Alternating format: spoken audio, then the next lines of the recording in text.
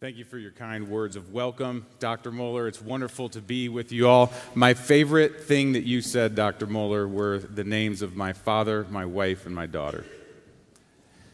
And friends, it's a joy to be with you all here this morning. And the title of our sermon this morning is, Your Love for Jesus is Fragile but Unconquerable. And we're going to be looking at John 21, 15 through 23. So that's the title, and that's actually kind of my main point too, and it's kind of my application as well. So it sounds like our job here is done. Go in his peace. I caught a freshman or two there like, sweet, this is awesome. No, we actually need to look at the text and see if this is true and how this is true from the Word of God. So let me ask the Lord to be with us and to aid us in that very aspiration. Let me pray. Father in heaven, we are so thankful for your Son, Jesus Christ, who was the expression of your love for us, and for your Holy Spirit sent by Jesus Christ to communicate this love to us in a way that indwells us and fills us and carries us.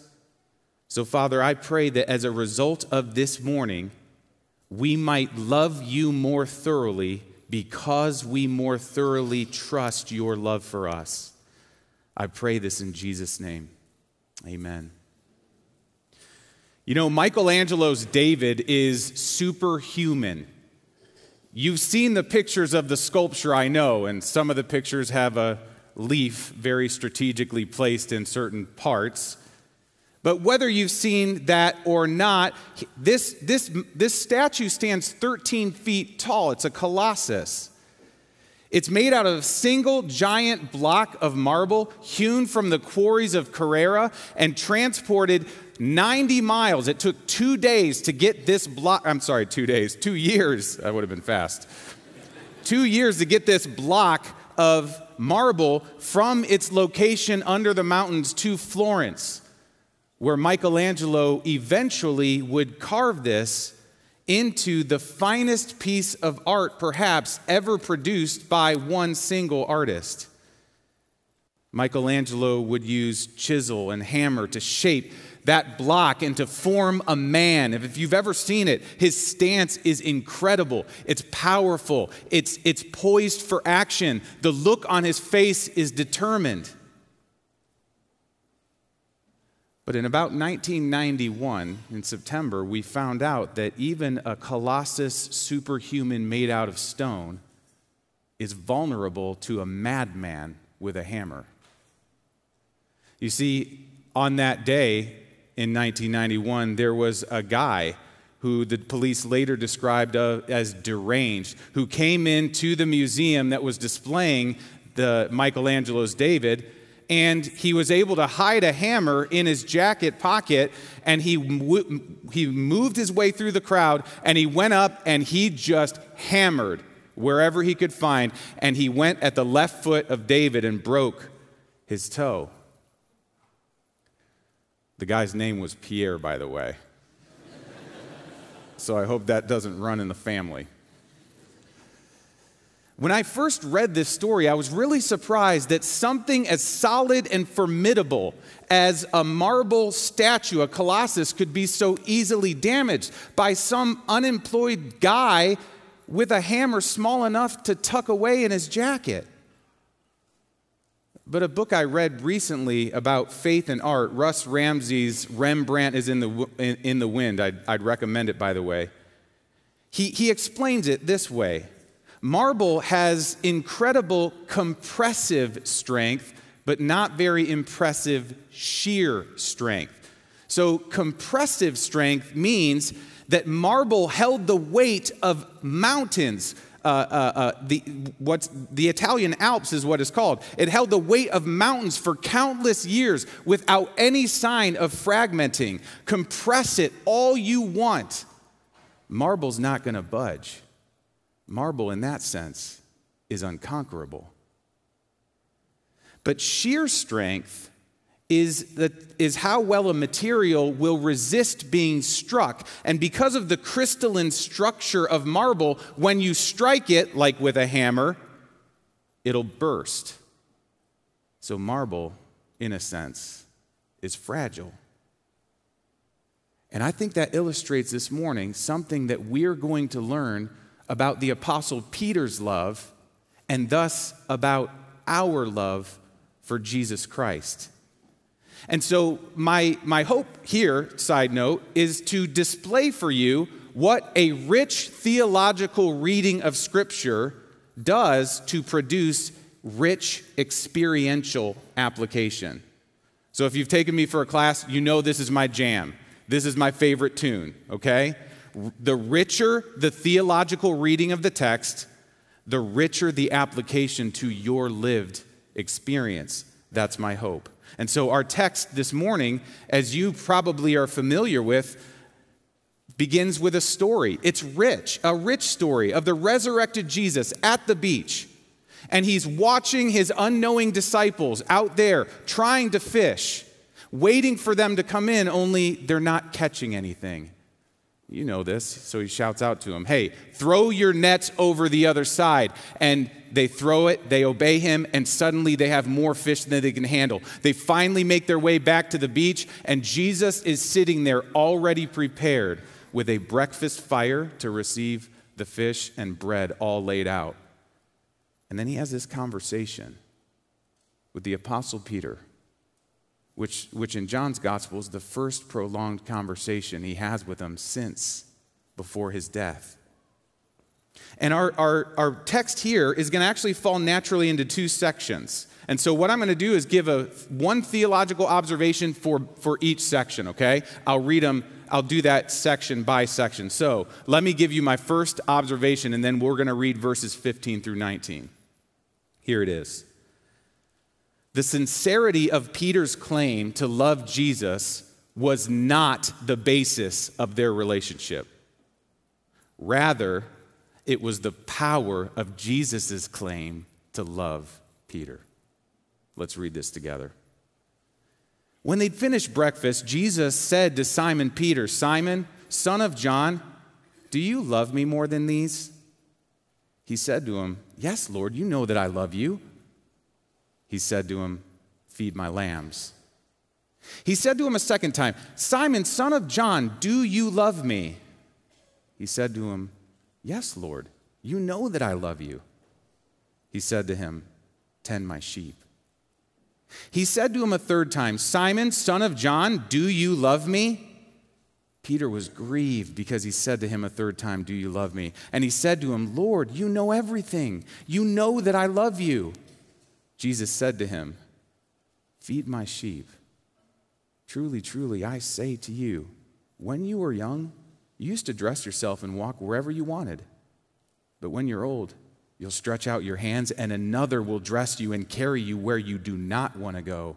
This he said to show by what kind of death he was to glorify God. And after saying this, he said to him, follow me. You've probably heard a lot of sermons on this three-peat question that Jesus asked to Peter, do you love me? And you've probably heard pointed out that these three questions, in one sense, parallel Peter's three denials. Remember those denials? Remember how Peter cracked under the weight of the social pressure of a slave girl recognizing him and accusing him of being one who follows Jesus? And then he swears condemnation on his head. No, I am not one who follows Jesus. I am not one who knows Jesus. I am not one who loves Jesus. A fragile, fragile love for Jesus. So maybe we should read this. Should we read this now as the resurrected Jesus posing these three questions to Peter to give him sort of an opportunity to reverse his claims about their relationship? So for each time Peter claimed to not follow Jesus, now he's giving him an opportunity to say, I do follow you. I do love you. Should we read this text as a God of second chances kind of text? Well, friends, I actually think there's something true to that. God is a God of second chances and third and fourth and a billionth, okay? That's true. But I believe John's point here is actually much deeper than that and richer than that, because a theological reading of John's gospel where we trace the main themes and his concerns, it shows that Jesus here was wrapping up some business that was still open from prior conversations. Jesus wasn't merely giving Peter another 3 at-bats in order to up his batting average. Jesus was not giving Peter a chance to reestablish his confidence in his own claims. He was doing something much more painful and actually much more confidence-inspiring. You see, Jesus was showing Peter that Peter's claim to love Jesus was never the basis of their relationship. Rather, it was the power of Jesus' claim to love Peter. How do I know this? How do we know this? Well, let's make a couple observations of these themes in that conversation we just read. Here's the first one, love for Jesus. It's the main theme of all of Jesus' questions. Simon, son of John, do you love me? And each of the 3 questions was answered by Peter, yes, Lord, I love you. You know this, Lord. So love is this main theme. Peter insisted that his love should have been obvious to Jesus. He was asserting a claim of his dedication. But this wasn't the first time that he had asserted a claim of his dedication to Jesus, as we're about to find out. So that's one theme. The next theme running in that text is love for God's people. Every time Jesus said, do you love me? And Peter responded, yes, Lord, you do. I do love you. What was Jesus' response to that? Feed my lambs. Tend my sheep. Feed my sheep. Jesus' response actually should not have surprised Peter. Jesus was telling him that love for him is displayed in love for one another, love for my people. So, love for Jesus, love for his people. The next thing we see in this conversation is this language of laying down his life. Because immediately after they have this 3-peat conversation, that's when Jesus launches into, truly, truly, I say to you in verse 18 and 19, when you were young, you used to do whatever you want. When you're old, the time you actually should be more free to do whatever you want, it's going to be the opposite for you. In other words, you're going to die a martyr. You're going to lay down your life for me. And by now, it should have been ringing bells in the back of Peter's brain. Like deja vu. Wait. We've said this phrase to each other before. And then, fourthly, the 4th observation of this conversation, after that dark description by Jesus, he suddenly ends the conversation with this command, follow me. Follow me. And that should absolutely have popped in Peter's memory. I know we've talked about this before. You've said those words to me about laying down my life and about loving your people and about loving you. So in this conversation at breakfast on the beach with the resurrected Jesus, Jesus is tying together, love me, love my people, lay down your life for me, and follow me. And our writer, John, the Apostle John, who wrote this gospel, he pulled these 4 strands together already in a conversation between Peter and Jesus. It actually happened the Thursday evening before Jesus was betrayed, the very same night that Peter would actually abandon and deny Jesus. They had this conversation. In fact, it's worth flipping over briefly. Go back a couple pages to chapter 13. To chapter 13, I want to read verses 33 through 38.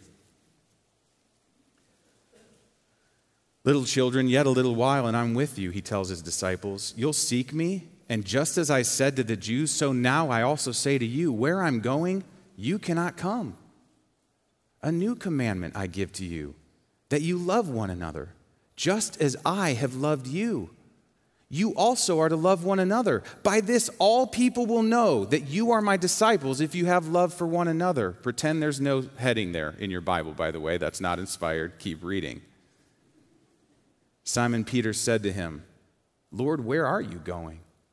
Jesus answered him, where I'm going, you cannot follow me now, but you will follow after. Peter said to him, Lord, why can't I follow you now? I'll lay down my life for you.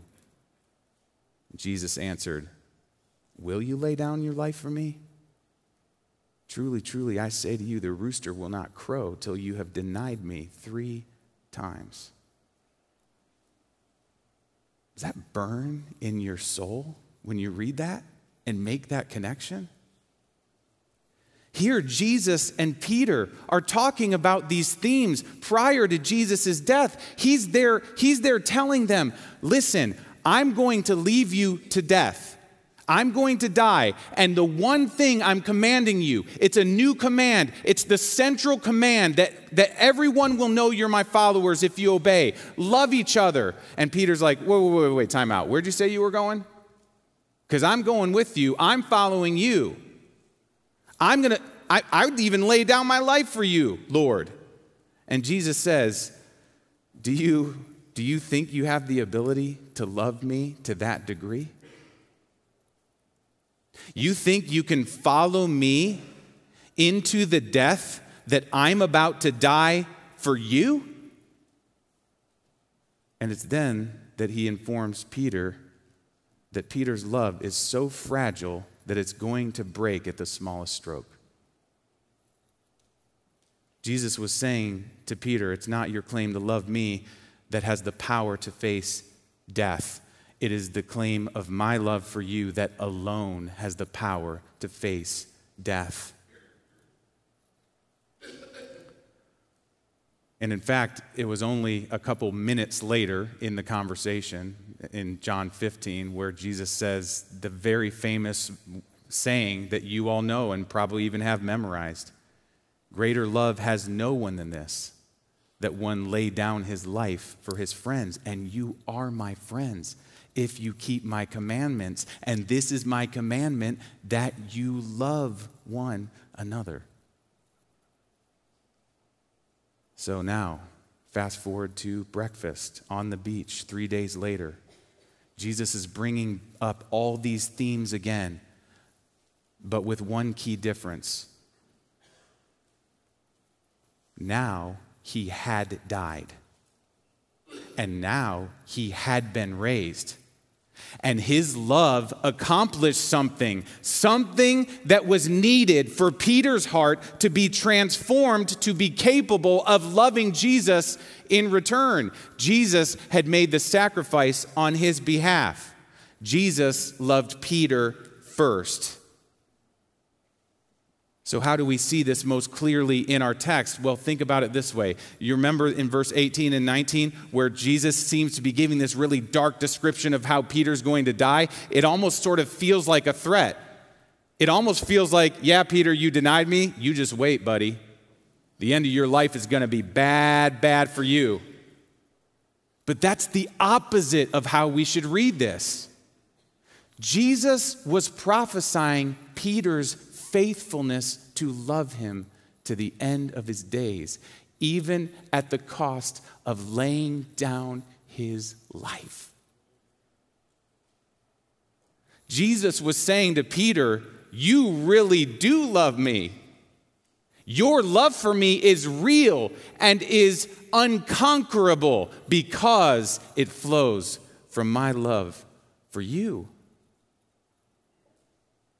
So we know that Peter's love does prove unconquerable. Because if you think about it for a second, Peter could have shut his mouth and gone back to being a fisherman, minding his own business, not spreading anything, not caring for anybody but himself. But instead, he would live a life of faithful service to God's people and face the consequences of doing that very thing. And that is his death as a martyr. So his love for Jesus was real because it was not sourced in Peter's sincerity, in Peter's strength, in his fortitude, in his talents, in his abilities, or anything unique about Peter. The source of Peter's love for Jesus was Jesus' love for Peter. Have I said it enough? And friends, just like marble moved at great cost out of the hidden depths of the mountain and set on display for the world to see in Florence, so it is that Peter's love took on the same properties. It carried over the same properties of the eternal depths of God's love from which it was drawn. So that's the first theological observation we have from that section. Now I want to give you the second observation from the next section we're about to read. Here it is. Peter's love for Jesus would come with a cost unique to Peter alone. Let's read verses 20 through 22. Peter turned and saw the disciple whom Jesus loved following them, the one who also had leaned back against him during supper and said, "Lord, who is it that's going to betray you?" When Peter saw him, he said to Jesus, "Lord, what about this man?"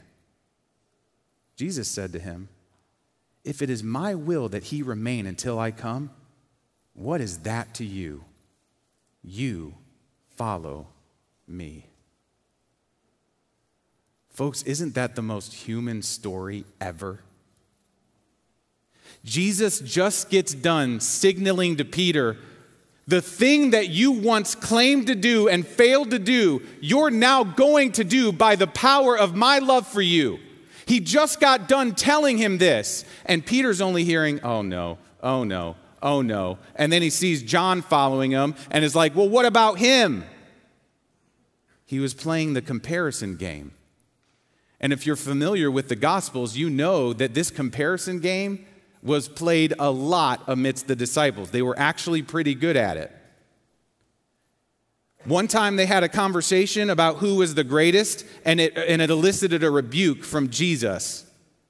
Another time, the sons of Zebedee had their mom go up to Jesus and say, "Hi, could I just have like one little request, one son on your right and one son on your left?" But the greatest boast in all that was at one point Peter's. He said, though they all fall away because of you, I will never fall away. Peter was thinking, they're all chumps, and I'm not. And Jesus just got done saying to Peter, "Follow me," and Peter turns around and he does the comparison thing. But before you get too judgmental about Peter, I want you to imagine being told that you will face torture as part of God's designed path for you. That you'll be stripped of dignity and forced into an undesirable position at exactly the time, the end of life, where you should be getting most honor.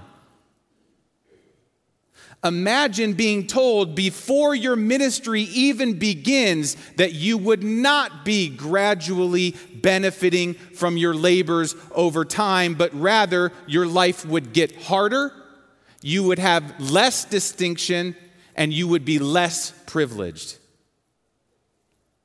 You also would probably wonder, do all followers of Jesus have to go through that? Does everyone have to lay down their life like I have to lay down my life?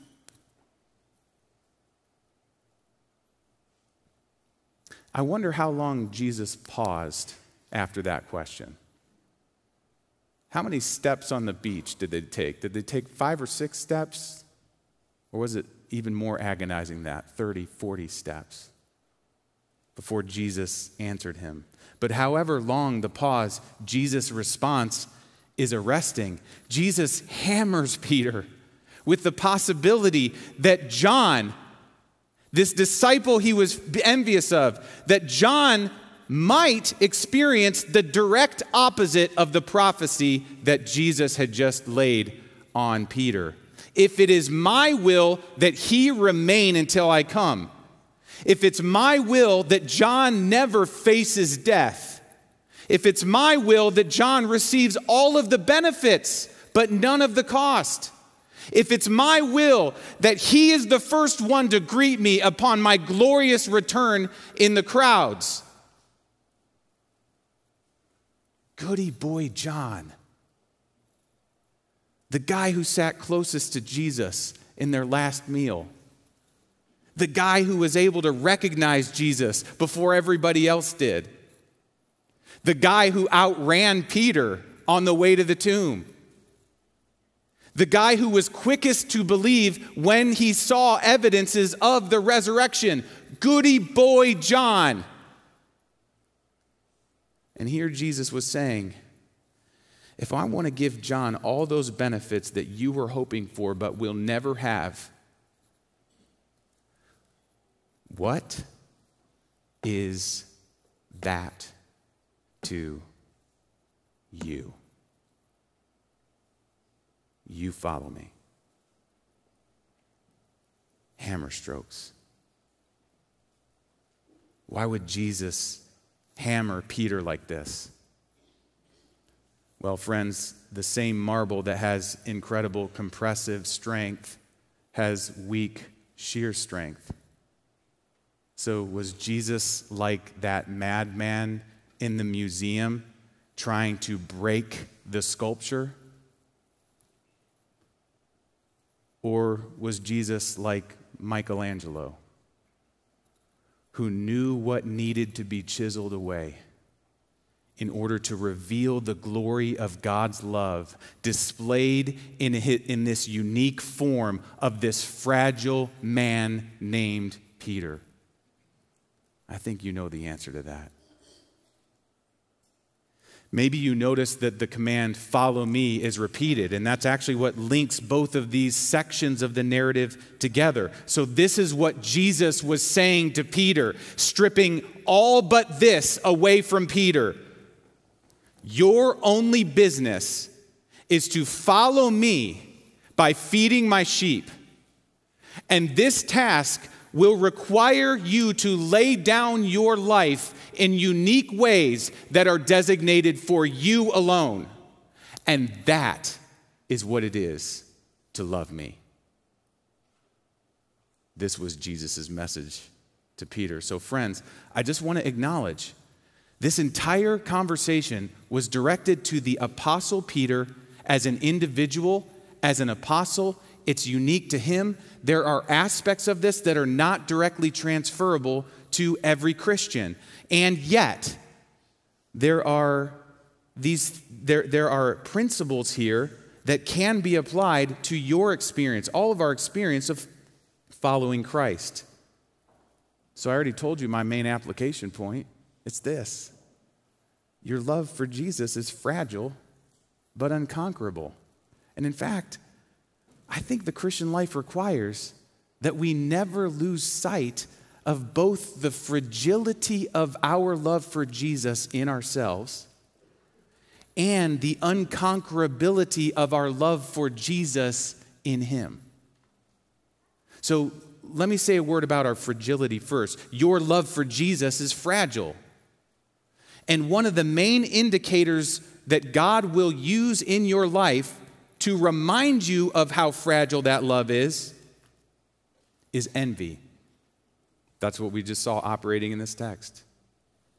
Envy is often the painful way that God reveals the fragility of our love for him. If the path God takes you on is through dark valleys of desperation, of obscurity, of backbreaking and heartbreaking labor, while someone else's path takes them on level walkways of satisfaction, of recognition, of easy work, will you still follow Jesus? Will you still love Jesus? Is your love for Jesus worth laying down your life for? Folks, that might be actual martyrdom, as with Peter, but what's far more daily, far more grinding is that daily death to self that is required of you to love God's people. The daily death of seeing others enjoy benefits that are not necessarily promised to you. The daily death of dreams, of the great things you could do and could be, but that is not God's path for you. Friends, that surge of envy we feel in our hearts from time to time means that we're forgetting the privilege of learning to love Jesus by following him in the path that he has laid out to us. And I just want to say to you, college and seminary are actually uniquely difficult seasons for fighting envy. Because you look around, you're trying to kind of form your sense of who you are and where you're going to go. And you look around and you see amazing capabilities around you. You see amazing opportunities that God seems to distribute generously to everybody else and kind of stingily to you. I've sat in those pews as a student friend. And you know what else? I've sat in my car at Cherokee Park praying and wondering why God gave this opportunity or that privilege or this role or that thing to someone else who I thought was less deserving, who I thought maybe there's something left in God's goodie bag for me.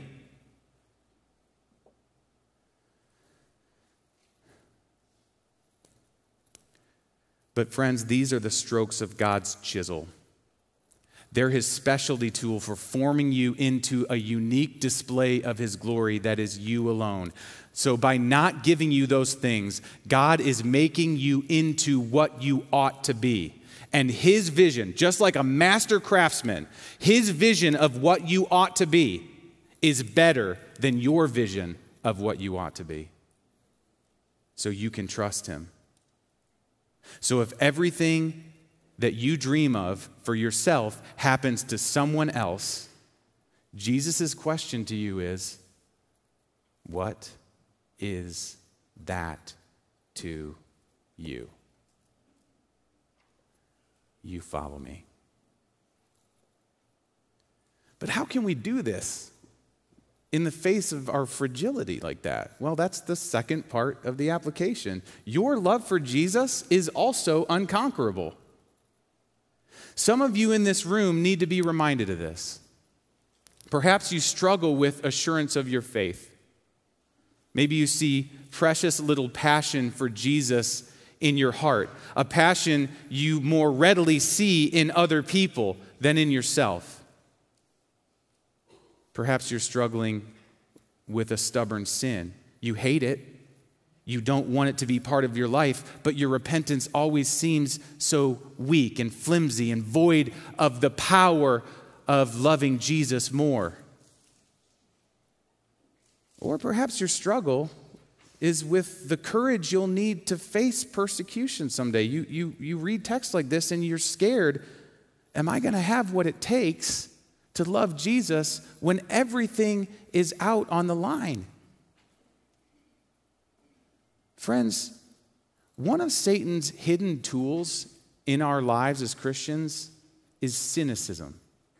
Cynicism, even about our own love for Jesus. Think about this. Since the days of Job, Satan has gone around accusing and condemning, spreading doubt in heaven and on earth with one cynical question. Can these sinful little creatures actually love God? And Jesus has some words for Satan.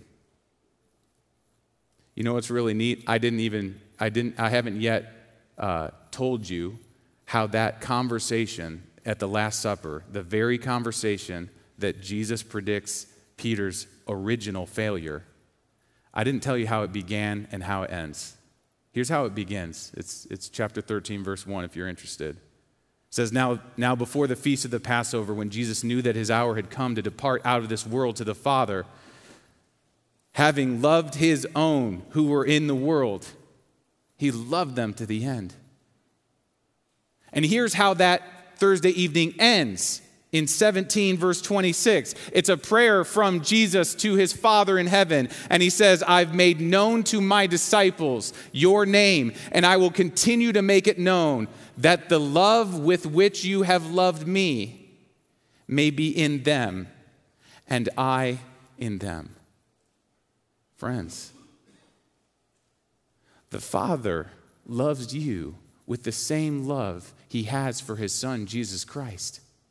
And that is a quality material that is now true of you. So take comfort that when you are fearful of how fragile your love for Jesus is, your love for Jesus was caused by Jesus' love for you.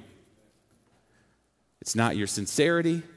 It's not your strength. It's not your fortitude. It's not your talents. It's not your abilities. It's not anything unique about you. Your love for Jesus will prove as unconquerable as Peter's, because it comes from the same source, the unfathomable depths of God's love for you. So I'll just close with a simple quote of my favorite verse. It's also by the writer John. I keep calling him Goody Boy John. He's actually my favorite biblical writer. You know it, 1 John 4:19. We love because he first loved us. So if you've received the love of God by faith, you will love him to the end. Your love for Jesus is hewn from the granite of God's love, and there is a strength that no mountain of suffering will ever crack and fragment. So, friends, as fragile as your love for Jesus is, it is also unconquerable. Let's pray.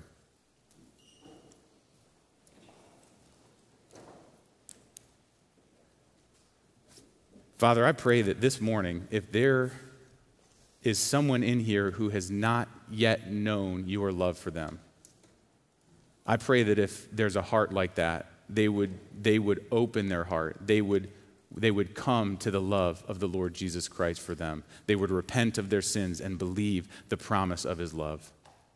And for those of us, Lord, who have walked with you for many months and years and decades, I pray, Father, that you would renew our love for you by strengthening our trust in your love for us.